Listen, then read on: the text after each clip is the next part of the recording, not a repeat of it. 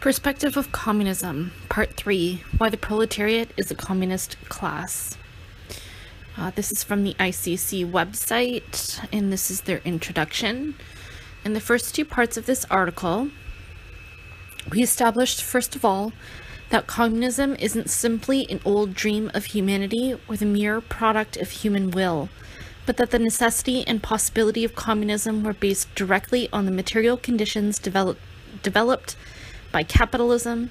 Secondly, that against all the prejudices about human nature making it impossible for humanity to live in such a society, communism really is the kind of society that is most able to allow each individual to flourish to the full.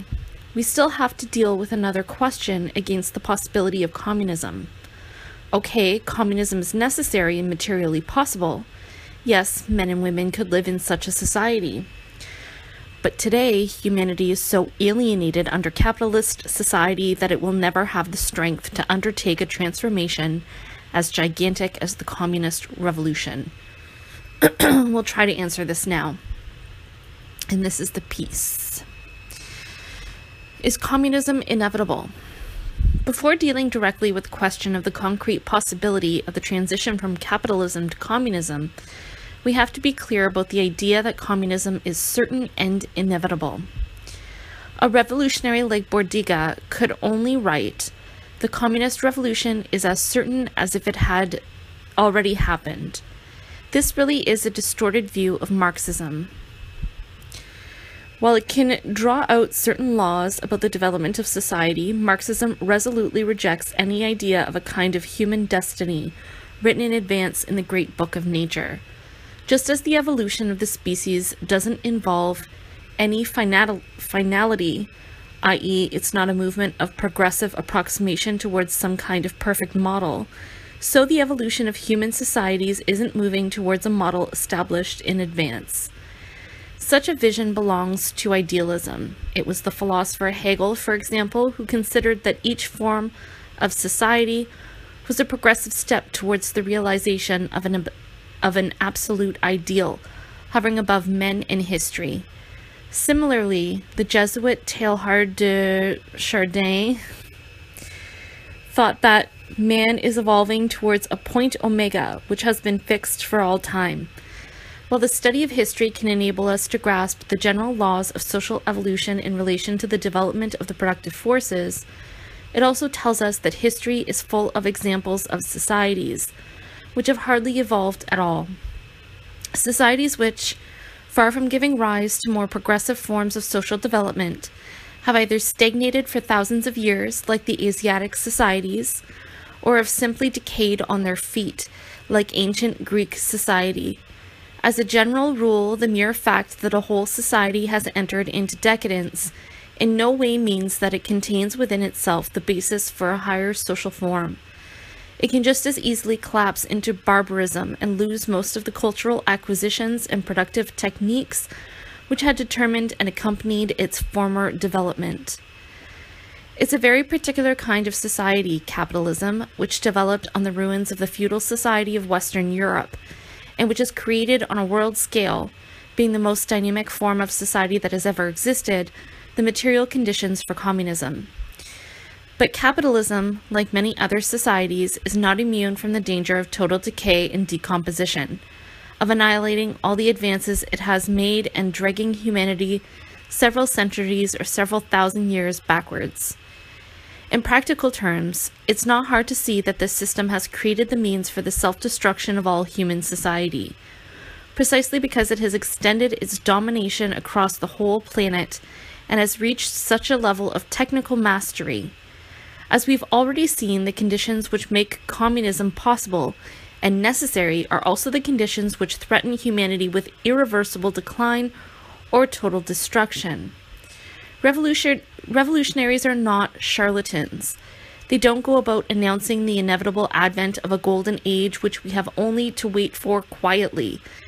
Their role isn't to preach sermons of consolation to humanity in distress, but while they can have no certainty about the inevitable coming of communism, it's precisely because they're not certain that they dedicate their lives to the struggle to make what is possible become a reality They must insist on the real possibility of such a society, not only on the level of material possibilities or of the theoretical capacity of human beings to live in such a society, but also as regards the capacity of humanity to make this decisive leap from capitalism to communism, to make the communist revolution. The subject of the communist revolution. Because of the failure of the past revolutions, whether they were crushed like those in Germany and Hungary in 1919, or whether they degenerated as in Russia, the average bourgeois draws the conclusion that the revolution is impossible. He has a grim warning for all who want to embark on such ventures. Woe betide you if you try to revolt, and if you ever do, look what happened in Russia. It's quite understandable that the bourgeoisie should think like this. It's in line with its interests as a privileged exploiting class, and this doesn't mean that the bourgeoisie itself isn't alienated. On the contrary, as Marx and Engels wrote, the propertied class and the class of the proletariat present the same human self-estrangement, but the former class feels at ease and strengthened in this self-estrangement as its own power, and has in it the semblance of a human existence. The latter feels annihilated in estrangement. It sees in it its own powerlessness and the reality of an inhuman existence.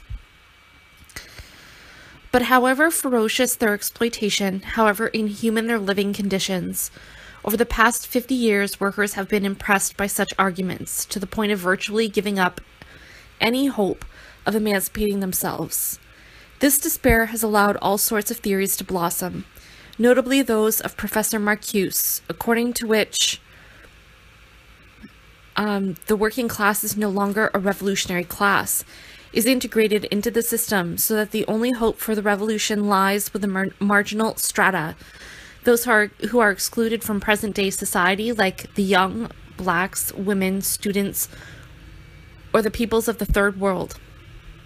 Others arrived at the idea that the revolution would be the work of a universal class, regrouping nearly everyone in society.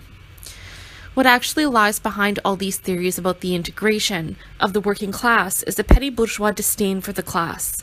Hence the success of these theories in the milieu of the intellectual and student petty bourgeoisie. For the bourgeois and petty bourgeois that follow in his footsteps, the workers are nothing but poor sods that lack the will or intelligence to make anything of their lives.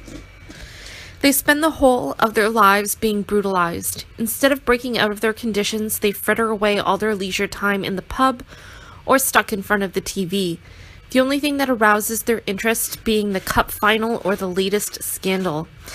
And when they do demand something, it's just a measly wage rise so that they can be even more alienated by the consumer society. After the patient failure or recuperation of the marginal movements that were supposed to overturn the established order, it's understandable that those who held such theories should now be giving up any perspective of changing society. The most astute of them are now becoming new philosophers or officials of the social democratic parties. The less well provided for are drifting into skepticism, demoralization, drugs, or suicide.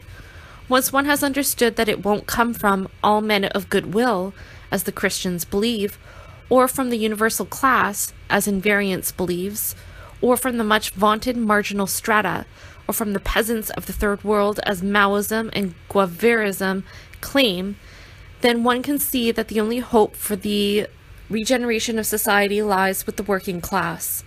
And it's because they have a static vision of the working class, seeing it as a mere collection of individual workers, that the skeptics of today don't think that the working class is capable of making the revolution. As early as 1845, Marx and Engels replied to these kinds of objections. It is not a question of what this or that proletarian, or even the proletariat as a whole, may imagine for the moment to be the aim. It is a question of what the proletariat actually is, and what it will be compelled to do historically as the result of this being. If you consider that the working class will never be anything but a sum of what its members are today, then no, the revolution will never be possible. But such a viewpoint makes an abstraction of two fundamental aspects of society. or of reality. The whole is always more than the sum of its parts. Reality is movement. The elements of nature are not immutable, and the elements of human societies even less so. That's why one must avoid taking a photograph of the present situation and thinking that this is an eternal reality. On the contrary, one must grasp what exactly is this historic being of the proletariat which pushes it towards communism. Exploited class and revolutionary class. Marx and Engels tried to answer this question in The Holy Family. When socialist writers ascribe this world historic role to the proletariat, it is not at all as critical criticism pretends to believe, because they regard the proletariat as gods. Rather the contrary, since in the fully formed proletariat the abstraction of all humanity, even of the semblance of humanity, is practically complete. Since the conditions of life of the proletariat sum up all the conditions of life of society today in their most inhuman form, since man has lost himself in the proletariat, yet at the same time has not only gained theoretical consciousness of that loss, but through urgent, no longer removable, no longer disguisable, absolutely imperative need, the practical expression of necessity is driven directly to revolt against this inhumanity. It follows that the proletariat can and must emancipate itself. However, this answer is still insufficient. This description of capitalist society can also be applied to all class societies. This description of the working class can be applied to all exploited classes. This passage explains why, like all other exploited classes, the proletariat is compelled to revolt. But it doesn't say why this revolt can and must lead to revolution, i.e. the overthrow of one kind of society and its replacement by another. In short, why the working class is a revolutionary class. As skeptics of all kinds are prone to point out, it's not enough for a class to be exploited for it to be revolutionary, and in fact, in the past, the opposite has been the case. In their day, the nobility fighting against slave society and the bourgeoisie fighting against feudalism were revolutionary classes. This didn't make them exploited. On the contrary, they were both exploiting classes. On the other hand, the revolts of the exploited classes in these societies, slaves and serfs, never resulted in a revolution. A revolutionary class is a class whose domination over society is in accordance with the establishment and extension of the new relations of the production made necessary by the development of the productive forces, to the detriment of the old obsolescent relations of production. Because both slave society and feudal society could only give rise to another exploitative society due to the level of the development of the productive forces in those periods, the revolution could only be led by an exploiting class, by a class which wasn't specific to the declining society, while those classes who were couldn't be revolutionary, either because they were exploited or because they had privileges to defend. In contrast, since capitalism has developed the conditions which make the elimination of all exploitation both possible and necessary, the revolution against it can only be made by an exploited class, by a class which is specific to capitalist society. The proletariat is the only class in present-day society which meets these two criteria. It's the only revolutionary class in present-day society. Thus, we can now respond to the central objection which this article set out to deal with. Yes, the proletariat is an alienated class, subjected to the whole weight of the ruling bourgeois ideology. But because it produces the bulk of social wealth and is thus more and more shouldering the burdens of the capitalist crisis, it's going to be compelled to revolt. And in contrast to the revolts of previous exploited classes, the revolt of the proletariat isn't a desperate one. It contains within itself the possibility of revolution and communism.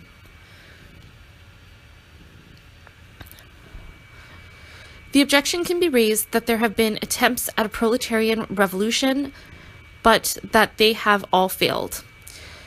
But just as the fact that the plague decimated society for centuries didn't mean that humanity would have to suffer this scourge forever, so the failure of past revolutions shouldn't lead us to the conclusion that the revolution is impossible. The main thing which held back the revolutionary wave of 1917 to 1923 was the fact that the proletariat's consciousness lagged behind its material existence. Although its old conditions of struggle had become obsolete once capitalism had passed from its zenith to its decadent phase, the class didn't become aware of this in time. It thus went through a terrible counter-revolution which silenced it for decades. Once again, we don't pretend that victory is certain, but even if there is only a chance in 1,000 that we're going to win, the stakes involved in today's struggles are so momentous that, far from demoralizing us, this should galvanize the energies of all those who sincerely aspire to a different kind of society.